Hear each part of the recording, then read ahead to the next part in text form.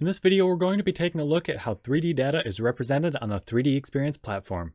Let's dive in.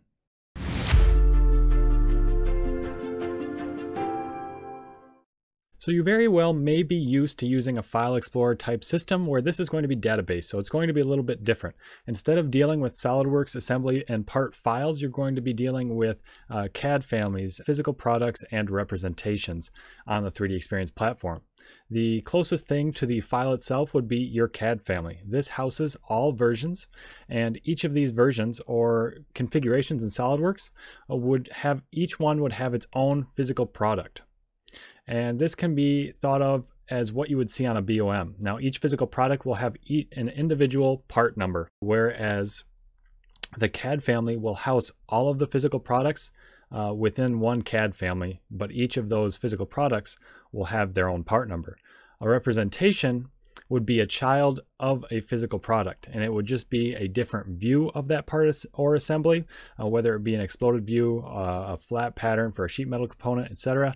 However, this will not have its own part number. It will share a part number with its parent, its physical product parent. So if we look at this table here, what this is doing is it's drawing a little bit of a parallel if you have used SOLIDWORKS in the past. So the closest thing to a CAD family would be the part or assembly file itself. The closest thing to a physical product for a SOLIDWORKS assembly would be a parent or derived configuration for that part or assembly, and the same goes for SOLIDWORKS part. The only difference you're going to notice here when you're using 3DEXPERIENCE SOLIDWORKS is that the symbol for that part and assembly for your physical product will be a little bit different. Now, a representation would only be comparable to a derived configuration. You would never draw a parallel between a representation and just a regular configuration. Now, something to note, you may have noticed in this slide and the last slide that there's a note on the bottom there that if you're using X apps like XDesign in 3D Creator or Xshape in 3D Sculptor, any part that you make, even if it seems like it's just a single part, will use the symbol shown for the SOLIDWORKS assembly when a physical product is created. When using 3DEXPERIENCE SOLIDWORKS, you can still use the traditional configuration manager, but there is also the option to use the CAD Family Manager. So what you will see here in this table is if you create something in the CAD Family Manager, what will appear in the traditional configuration manager and vice versa. So for example, if you create a physical product in the CAD Family Manager, a configuration will appear in the traditional configuration manager. And then you can go down the line there. If you create a representation in the CAD Family Manager, a derived configuration will appear in the traditional configuration manager. Then you switch over. If you were to create a configuration in the traditional configuration manager, you would then see a physical product appear. Now, the last two here get a little bit more precise. If you create a derived configuration, in the settings, when you're creating that derived configuration, if you choose to let the derived configuration have its own part number, then it will appear as a physical product. Whereas if you choose to let that derived configuration share a part number with an existing configuration, it will appear as a representation. So now that we have the basics down, let's jump into 3DEXPERIENCE SOLIDWORKS and see how you can access all these tools. So now that we're in SOLIDWORKS here, you may see the configuration manager here, or you may see the CAD Family Manager here, depending on your settings. So how we go about changing that is actually you'll have to have all parts closed out, and you'll go to your settings here, and you'll see an option for 3DEXPERIENCE integration.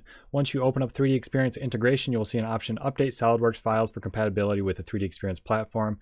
And what this will do is if you select this and open a part or create a new part here, you'll see the configuration manager for your CAD families. Now you may notice that I actually have both the configuration manager and the configuration manager for the CAD families here. There is actually a setting. If you go to your settings in the feature manager, you will see the option for only CAD family view or both CAD family and configurations. Now this will only be available if you already have this turned on. And then once this is turned on, if you're trying to turn it off and it's grayed out, that's because there is a part open. It has to have everything closed out before you can mess with it.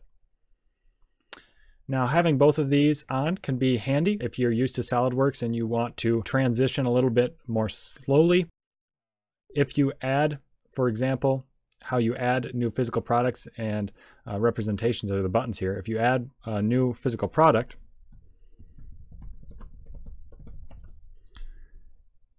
if you go over to your configuration manager, you will see it came in as a configuration. Now, all of those situations described earlier in this video will apply here. So if you were to create a configuration,